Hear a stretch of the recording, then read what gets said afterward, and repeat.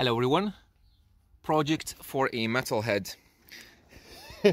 So the owner of this lovely blue car is next to me. We just installed a very extremely simple system into it, and I'm gonna just run through everything. So went through the factory grommet. I didn't drill a hole. 4-gauge wire, properly terminated, ferrules, fuse fixed properly, goes in there. Then we have here under the seat a 5-channel Hertz amplifier, so it's gonna feed front, rears and the subwoofer. I made the wiring, we ran everything under there, so this is gonna be at the later date cut off because we literally have no time. So this is a 5-channel. Then under there we fitted a Helix DSP .2, which is an older one. So for now, at the very moment, we're feeding only the front speakers and the subwoofer and nothing else. Speakers are stock in door locations. In the back we have an Alpine Type R 12-inch in a very shabby box, but it's fine. So it's fixed with Velcro. We have all the cables properly terminated.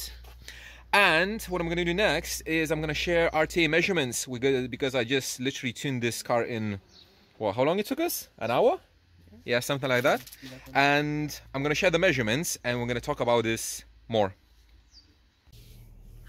Before we go into RTA measurements, I decided to go through the system again just to clear some things and explain a bit more, because I literally had 2 minutes to shoot that video because we just finished it and he's supposed to go home and I was supposed to literally run to the nursery to pick up my daughter. Installing that system was fun because both of us, my friend and me, we were working on different schedules. Both of us have children, they go to nursery, and we needed to find time how to install it without sacrificing any work time. So we had 1 day a week, which was Thursday, and in the morning, literally maybe 9 to 12 or 9 to 1, so 3 hours. So we did this in 3 Thursdays. So first day when he came, we ran the power wire, speaker wires and the signal wire through the grommets because it was my first time touching another car, so it was just a learning process. So we did that on the first day. On the second day, we fitted the amplifier. I used 6mm birch ply sheets that I had. I put that sheet under the carpet, amplifier on top, so the carpet was sandwiched between the birch ply and the amplifier. I used machine bolts and inserts into the wood so that it wouldn't go anywhere. And that amplifier is solid, it's not gonna go anywhere, it's not gonna move. The reason I use birch ply because I don't have anything else. I don't have plastics, it's just some wood that I had lying around. The main goal for the system was cheap, easy and fast. So we had those 2 days, and third day today, which was we fitted the DSP. We finished some wiring, hit the wires, and we tuned it. So the tuning part took an hour, just over an hour, maybe an hour and a half, and it was fast just because it was literally 2 front speakers and the subwoofer and nothing else. So how the system works is signal goes from the head unit into DSP's high-level inputs. From there, via RCAs, it goes into the 5-channel amplifier. So we're using at the moment I'm using only 3 channels on the DSP. Front left, front right, and 1 for the sub, but we're planning to connect the rear speakers as well later on. And everything on amplifier is basically bypassed, and we set the crossovers. I EQ'd the front 2 speakers and EQ'd the subwoofer, just made sure that everything is kind of fine. So the speakers are factory, which I have no idea what they are. I don't know the size. Maybe it's 5 1/4, maybe it's 6 1/2.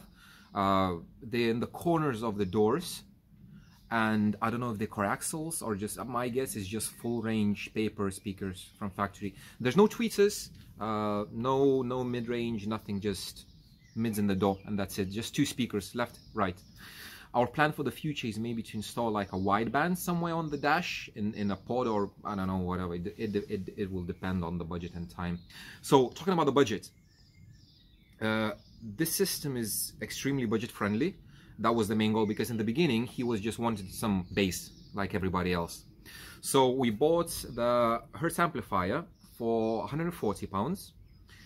We got a subwoofer for 70, so that's 210. We spent 200 for the DSP, so that's 410, and 100-ish on the wirings and stuff. So like I didn't cut any wires, any factory wires. We used all the connectors from the head unit. I used Parrot, you know, the Parrot Bluetooth thingy, Parrot integration kit. So it basically goes into the head unit and you have like wires all spliced up. So we use that. We use 4-gauge power wire with fuse and everything. So all the wires was like close to 100 pounds. So everything, all system apart from labor, was 500 quid. So everything is second hand. The sub is second hand, the amplifier and the DSP, everything is second hand. It was fun. Like I bought we found the DSP and it didn't have the power plug, the little power plug. So I had to find it on eBay for like literally 2 quid, a different power plug. But it works fine, everything is fine. The DSP came with the presets, so somebody didn't clean them up. So I had to reset it and do it. So today, what we did, we measured the factory head unit to find the clipping point with a scope. It went up to 40 on the volume knob. So 29 was before clipping, 30 was started to clip. So I told him 29 is your max volume, don't go over there, or over 29, and keep it there. And what else? So we found the crossovers. I crossed the speakers. I'm gonna talk about the tuning part later on. But the thing is, this system is extremely simple, extremely budget friendly, and very little time. So all in all, it's like 9-10 hours for the whole thing and 500 quid. And the results are much better than factory. I hope he's gonna like it. But for the future, wide bands. So the future is going to be wide bands instead of, we're going to use the rear amplifier channels for the wide bands, or maybe another amplifier. I don't know. We'll see. It depends on the budget, because now if I'm going to plug something like cheap wide bands for 20 quid each, just to make some pause or something, it's going to be much better, because now all the sound stage is literally floor level, because you have only speakers on the next to your legs, and that's it, nothing else. And yeah, let's see the RTAs.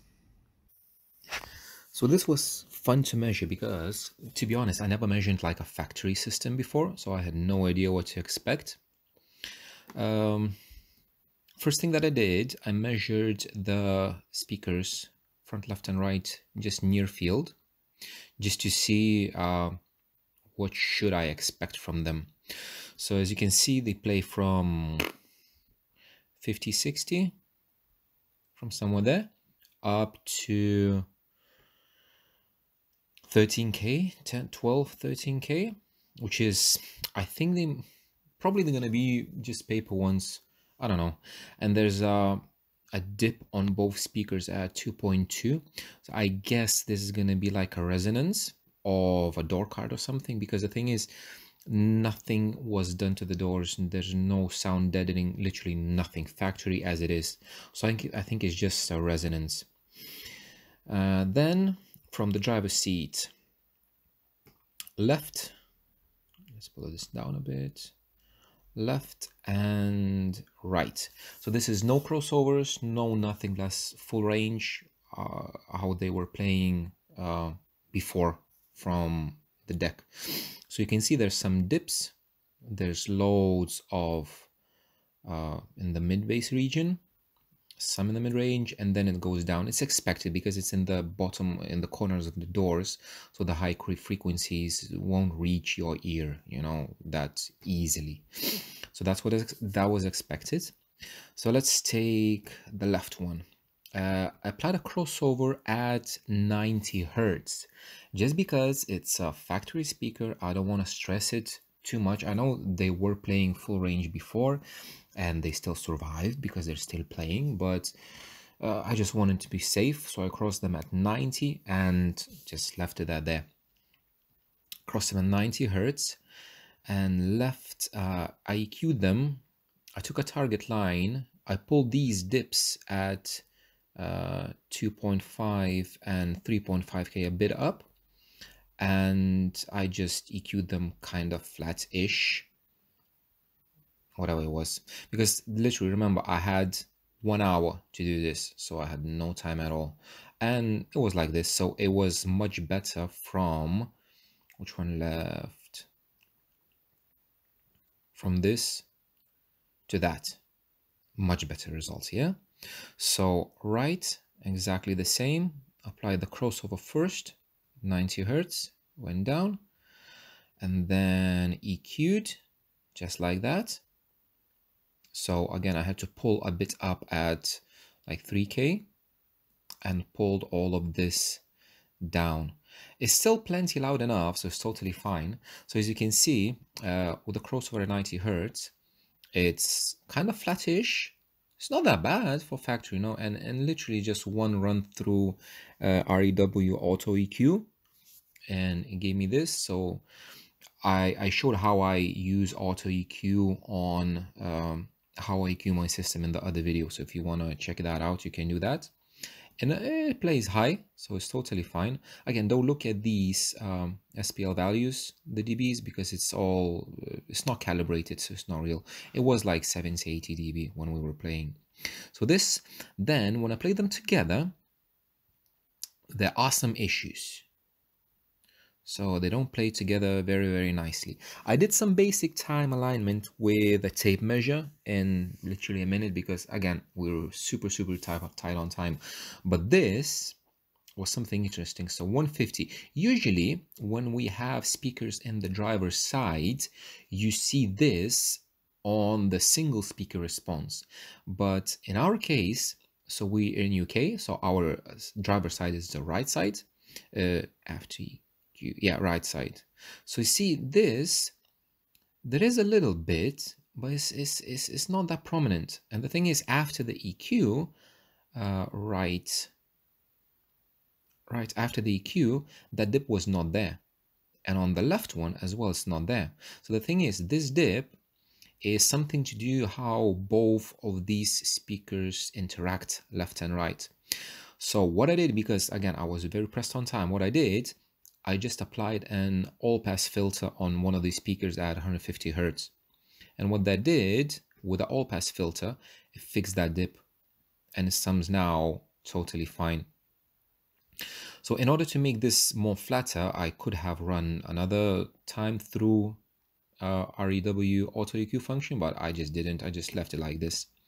So this is the front, again, front, left and right, two speakers, nothing else, yeah?